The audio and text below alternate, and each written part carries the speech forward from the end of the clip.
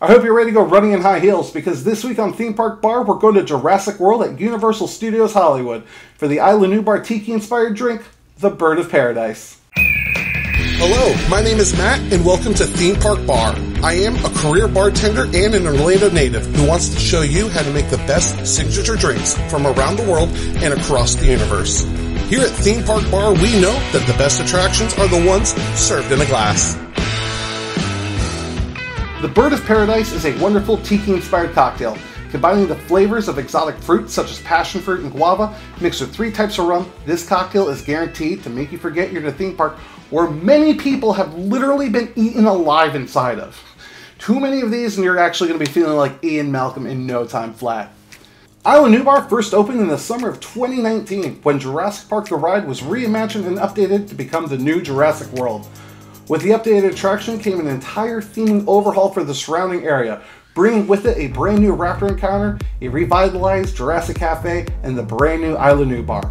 The movie Jurassic World represented our love for theme park cocktails perfectly, I think, and so it's only fitting that a new bar was built for the attraction, serving up a wonderful array of frozen cocktails and tiki-inspired drinks that look harmless, but they have a bite strong enough to make the Indominus Rex blush. The tropical flavors of the Bird of Paradise was actually so popular, it was brought over to Islands of Adventure to be served at the Watering Hole Bar in, you guessed it, Jurassic Park. Maybe it's a sign of things to come soon. You know, time is an ever-flowing river after all. And speaking of flowing, here's what you're going to need to get this drink flowing. It's called a transition, kids.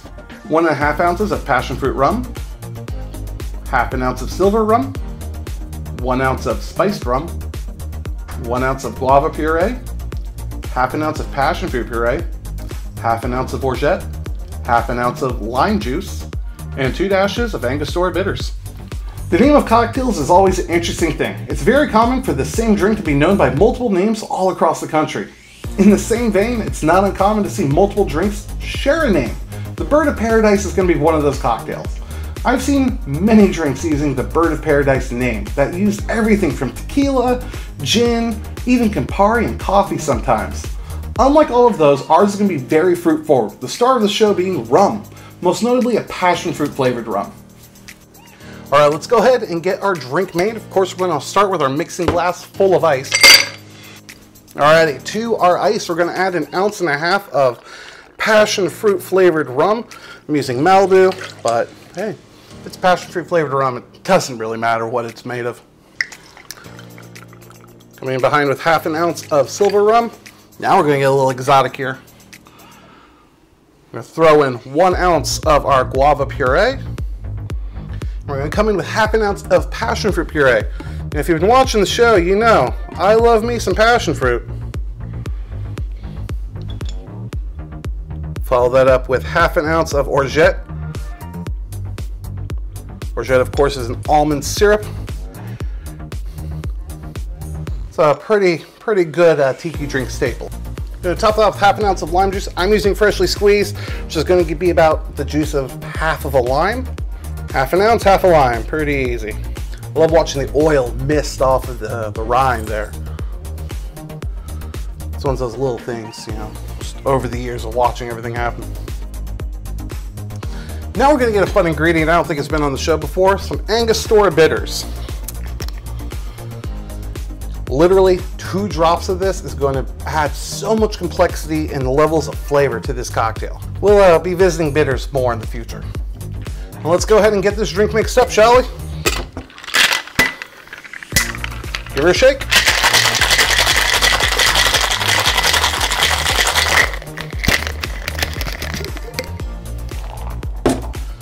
We're going to pull up our tiki glass of choice.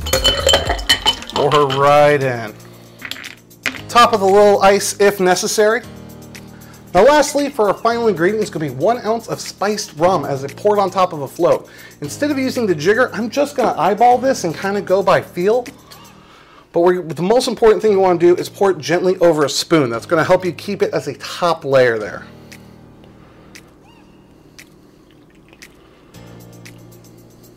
Now, of course, no tiki drink is complete without a little over-the-top garnish. So I got a couple of pineapple leaves right here, a little slice of orange, and of course a cherry on top.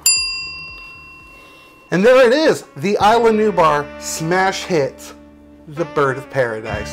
Let's go ahead and I'm gonna need a straw for this guy, so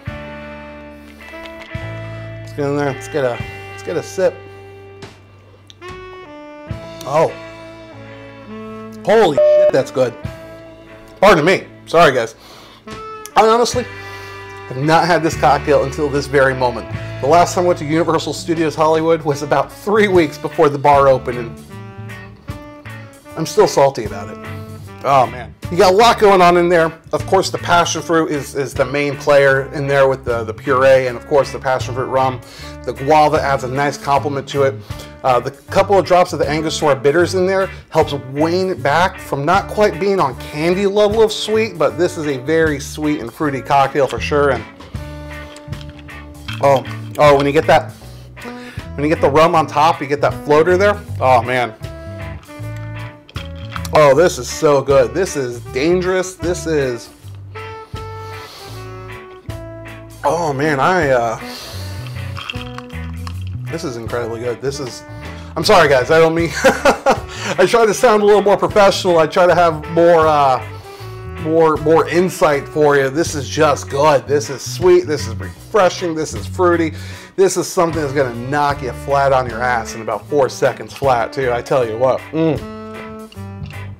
Oh man, oh,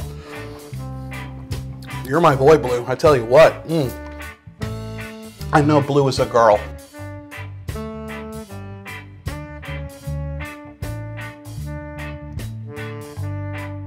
Hey guys, thank you so much for joining me here on another episode of Theme Park Bar.